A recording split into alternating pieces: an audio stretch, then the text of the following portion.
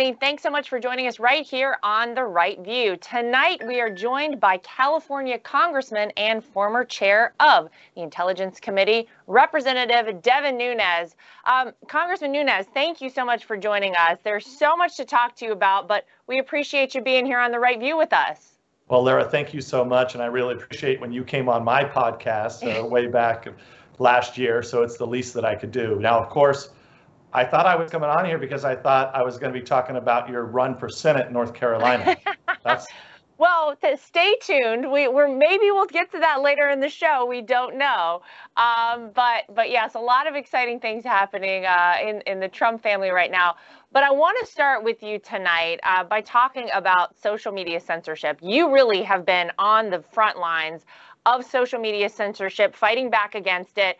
And it seems like not a week goes by where we don't see these platforms, Congressman, weaponized to either censor conservatives or push a narrative supportive of the radical left's agenda. I think we all see it all the time. We know it very well. We feel it every single day. Now, just a few days ago, I think we all saw as well Congresswoman Maxine Waters telling protesters that we got to stay on the streets and get more confrontational.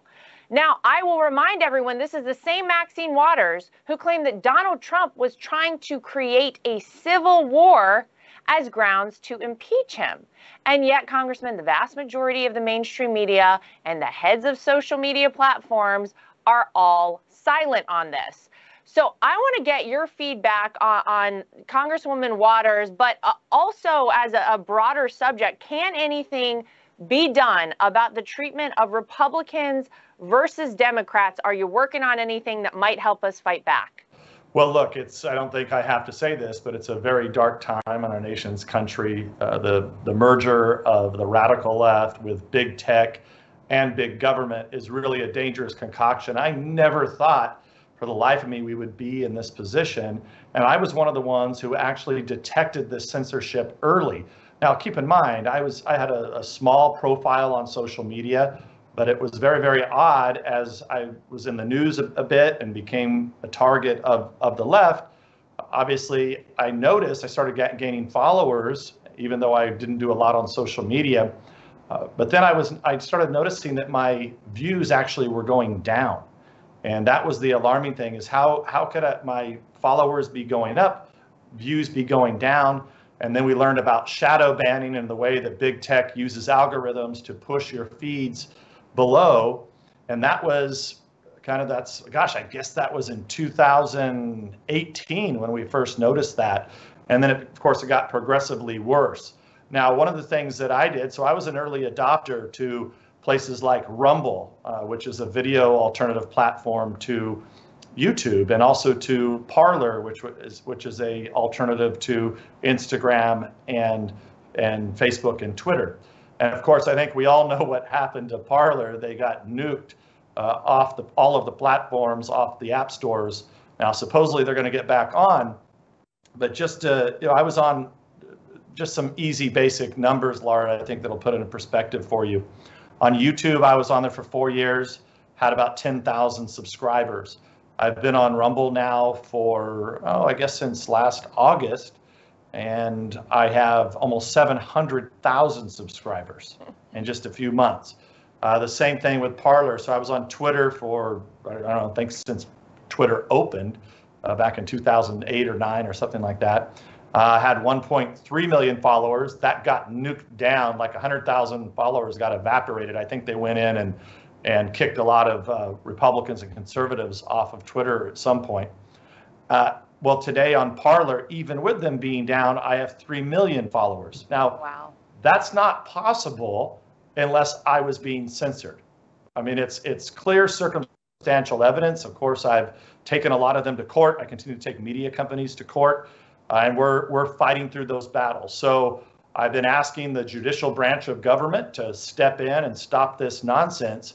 But of course, it doesn't appear like we're gaining much ground when it comes to. It seems like the media just doesn't care, and the big tech companies don't care. Just to finish up on the point with, I mean, if I had said anything like what Waters said the other night, if I had done anything even remote like that, it would be the front page of every media organization. I'd be censored. And oh, by the way, I'd probably be kicked off my committees here in the House of Representatives. And that's what we're dealing with. So tomorrow, we're going to bring up a resolution to censure Waters in the House. I believe it'll be sometime this week. We will see that we have a very close numbers here in the House. The Democrats only have about a 5-seat majority. So we'll see if there truly are any so-called moderate Democrats that want to uphold what has become kind of the norm here. I mean, they kind of set the precedent for this type of activity of censoring people for things that are far and away not even close to this. If you'll remember, President Trump, I think his exact words were, "Go peacefully and protest." That's a far cry from what we heard from Waters over the weekend. That's right. He said, "We will peacefully and patriotically make our voices heard." That is, you're right, very different than what Congresswoman Waters had to say, where she encouraged people to get out in the streets and cause chaos. And it's really sad. But look, I think you're right. I think everyone will be tuned in to see how hypocritical the Democrats really are, because if they are at all honest people, then they will censure her. They will say that there should be some repercussions for this. After all, they impeached my father-in-law over far, far less than this, something that wasn't even on the same plane. So let's see what they have. Let's see how hypocritical they really are. But I want to take a second and say thank you to you, Congressman Nunes, because without the work that you did, you just kind of took us through some of the things that have happened over the past several years, really kind of exposing these social media companies for what they were doing. We might not know about a lot of these things had you not, really gone in head first and exposed a lot of what was going on. I think we had all been feeling it as conservatives. I know for me, I look at the numbers on some of my social media platforms, and they don't move at all. They pretty much stay the same. And I don't really buy that. When they were skyrocketing for so long, all of a sudden, they're not going anywhere. But I think what you said is exactly right. And without what you did, I don't know that any of us would know exactly what was going on.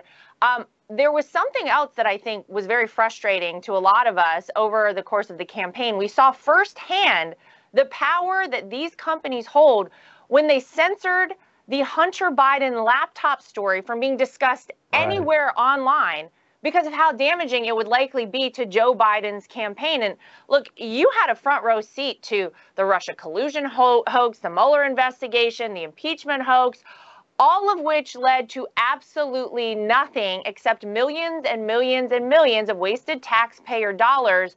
So I want to get your sense on things. How do you feel about the treatment that Hunter Biden has received from the media and journalists in comparison? Yeah, so that's kind of the next step. So, what were the origins of me figuring out that big media or that big tech was censoring me? Well, because I went through it and I have real data, real information. I mean, it's kind of clear when you have 80,000 followers, for example, I think is what I have on Facebook. I don't really use Facebook or Twitter or Instagram anymore because I'm just kind of useless.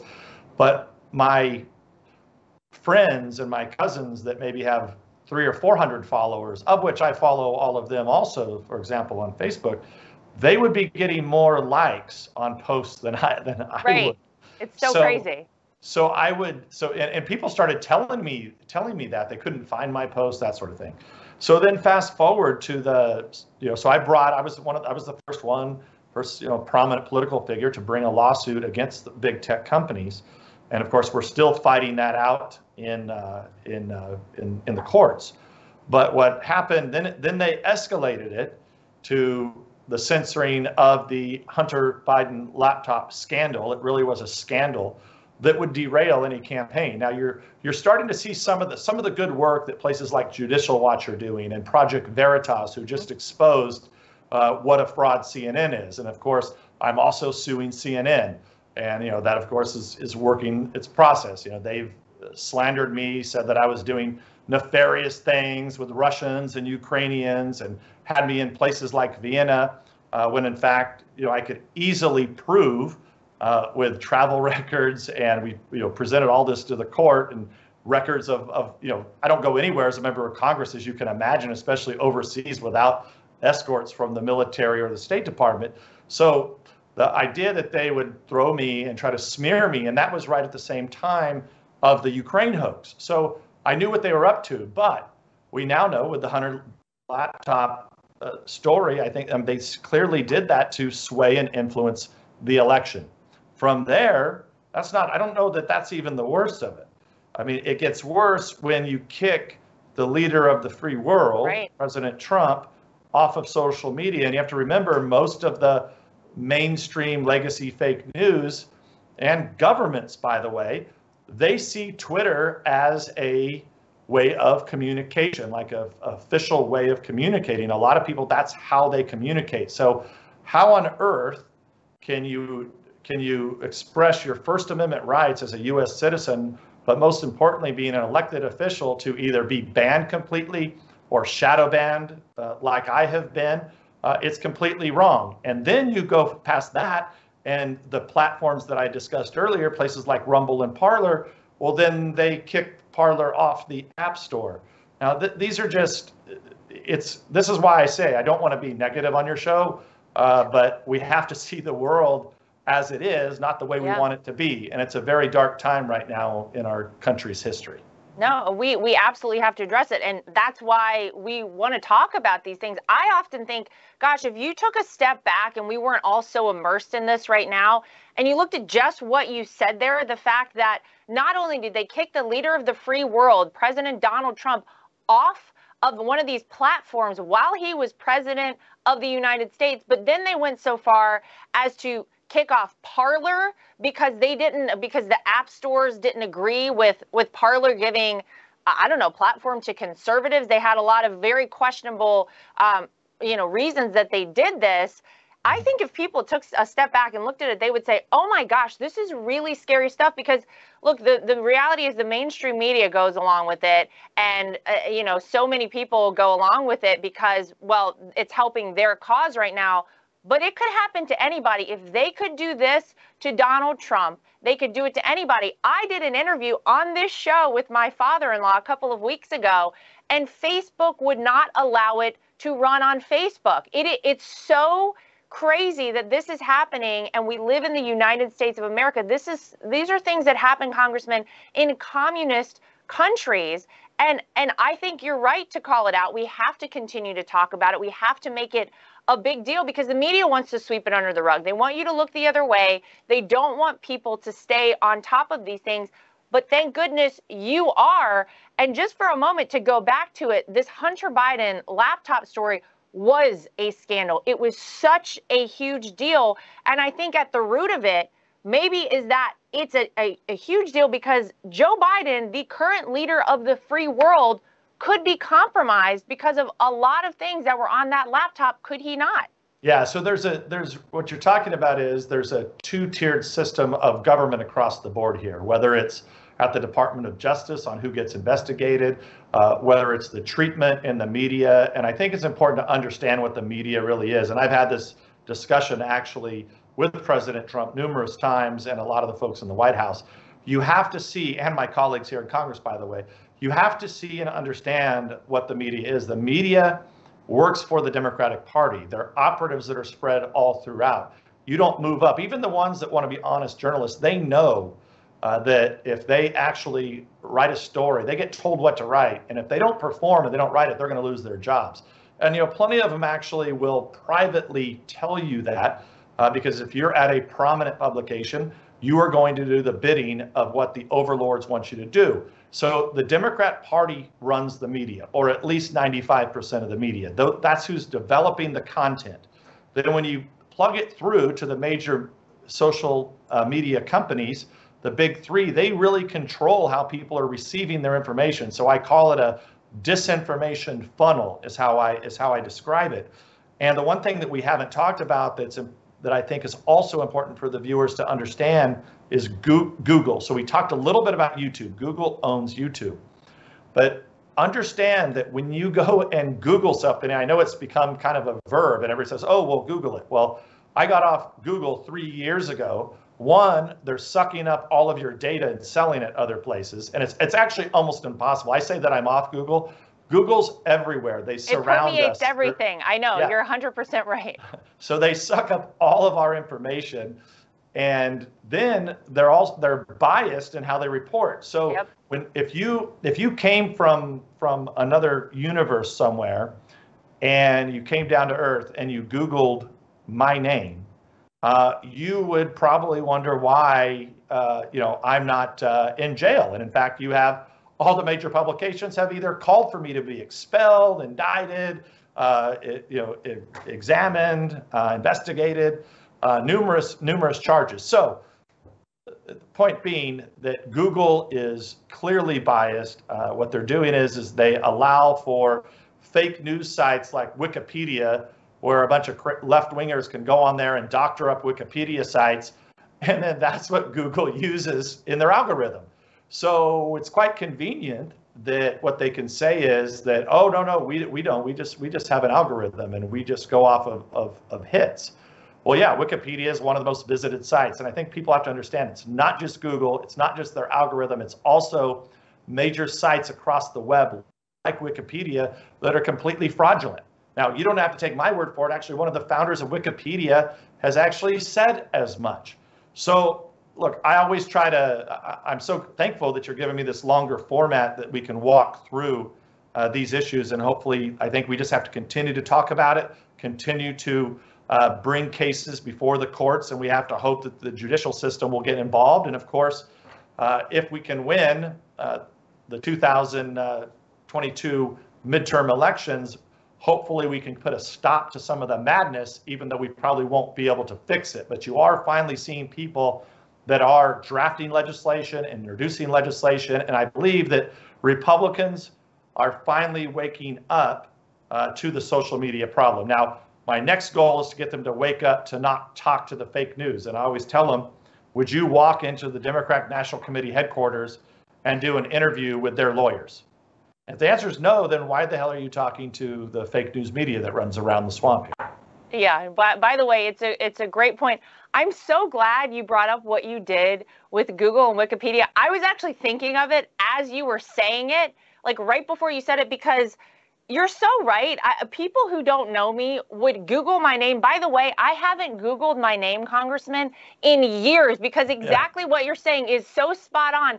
It is horrifying to see some of the misinformation, the lies, the slander. While you're at it suing CNN, you can sue them for all of us, because they have said lie after lie about every single person in my family. Obviously, my father-in-law, any little bit of information they got, they didn't fact check anything with any of us. They just ran it out there as though it was, straight out of the Bible, straight from the mouth of God himself. It is so crazy to see this stuff. And Wikipedia is disgusting. The things that people can go on there and say about you, and by the way, they don't do you any favors with the picture on there ever. I feel like they also just go out of their way to find a bad photo of you and put terrible information up there about you.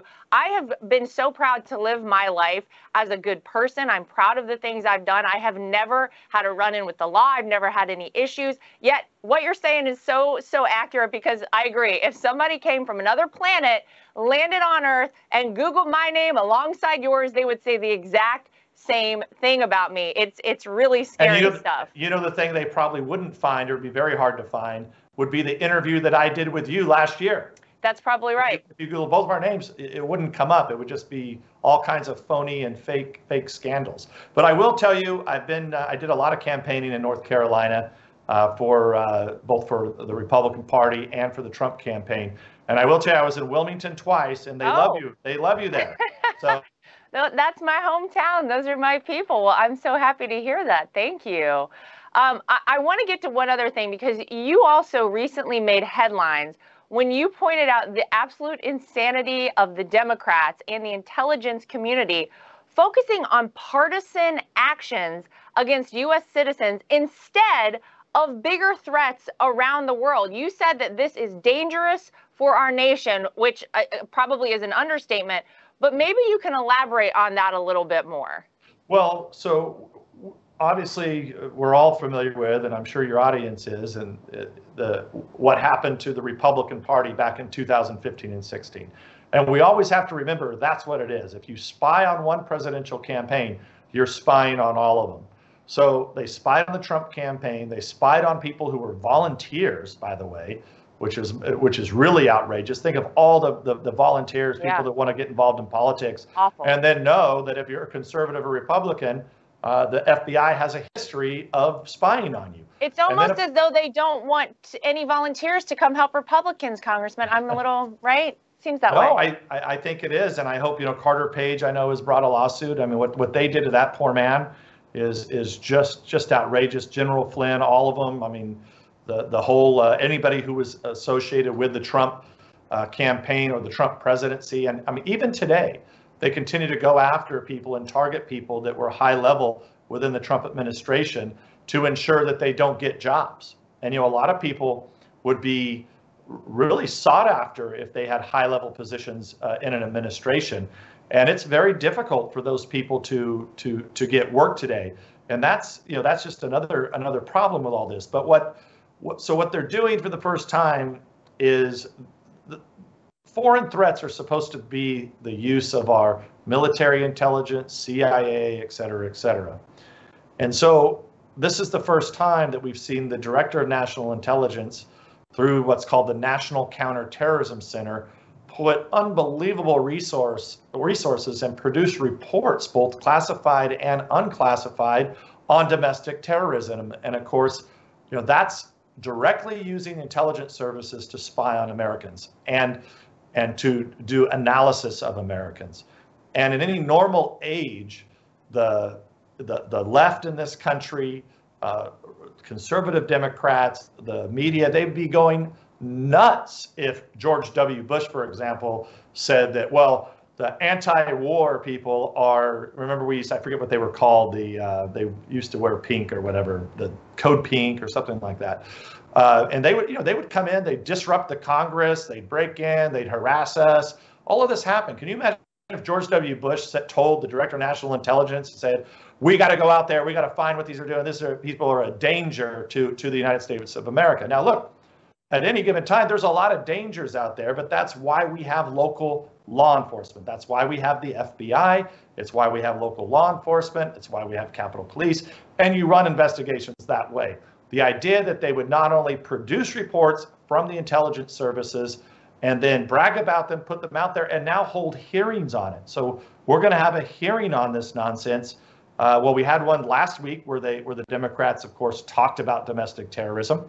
And then we're going to have one, I think, later this week on domestic terrorism. We're the House Intelligence Committee. I mean, it's bad enough that we let Mueller and all these people skate with crimes. That's still being investigated. We hope that there will be some indictments. Then we turned it into the House Impeachment Committee, and I think we all recall that. Well, now we're actually going after our political enemies. That's what the Democrats are targeting, their political enemies, with the House Intelligence Committee. In the meantime, where we've got troops amassing at the border of Ukraine, Russian troops. Remember, it was always Russia, and how weak Trump was on Russia, and Trump and Putin were buddies. Well, it ends up, no, Hunter Biden, getting back to that, he was the one that was buddies with the Russians. That's right, $3.5 million from the mayor of Moscow's wife. Yeah, and why is Biden not doing anything right now with the Russians? He's not saying anything. Nothing's happening. There's 100,000 troops or whatever the media is reporting. He's not saying anything. It was Obama and Biden that let Putin take control of Crimea, part of Ukraine. That country is a complete mess now because of what the Russians are doing there. But you don't hear them saying anything. Why is that? You've got the Chinese that are putting out ships day after day. Their Navy is now bigger than ours. They're not saying anything there. What do we not know about the 10% for the big guy that is clearly Joe Biden? What happened to that? And then, of course, they're re-engaging with Iran. So Iran is laughing at them because they're not even coming to the table because the Biden administration wants to put in their failed Iran nuclear deal. So, and then in Afghanistan, they're setting these arbitrary dates, just like Obama and Biden used to do before, where they call red lines here and call for dates there. And I called their foreign policy, I called it on Sunday, their foreign policy, instead of being something strong like peace through strength, it's something more like speak really loudly, say a lot, and carry a twig. That's so accurate. By the way, it's like when I see parents threatening their kids and then there's no follow through. You say you're going to take the toy away. You never take it away. They don't learn their lesson. They don't respect you. They're never going to listen to you. It's exactly the same thing. But that's me, by the way. I'm that person. So I have 3 little girls, and I'm the one. I speak loudly and I do nothing. Oh, no. My wife, of course, is the enforcement mechanism in our household. Well, it's tough, you don't want to. You never want to get mad at girls. It's so hard. Of course, little girls, forget it. You're done. You might as well just hang it up now. It's all over for you. At least I got one of each to balance it out. But look, we're really proud to have someone like you, Congressman, out there speaking the truth, following up on all of these things, making sure that things do not get swept under the rug. Again, like the media continues to try to do with these things, they want to. Basically, it seems like they want to brainwash Americans, and they want to create an alternative narrative to what is actually going on out there, distract us with a lot of nonsense when we do have legitimate and real threats out there all across the world. We are at just the beginning of a Biden presidency, and it's already so bad and so horrifying in so many ways. So I want to say on behalf of Americans, thank you for standing up and speaking the truth and continuing the fight that you started a long time ago. I know you've been at this for a long time. It's really impactful, and you inspire a lot of people. So thank you for continuing that. And I want to say thank you as well for coming back on The Right View. We love to have you here. So we hope you'll come back soon. Well, thank you very much. And I really appreciate the opportunity. And thank you and your family for continuing to fight. I know it's not easy. Oh, well, that's what we got to do. Every single American, every patriot that loves this country, we all have to fight in our own way. So thank you to Congressman Devin Nunes for coming on the show tonight. And thank you to everybody at home, as always, for joining us. We'll see you back here next time for more of The Right View.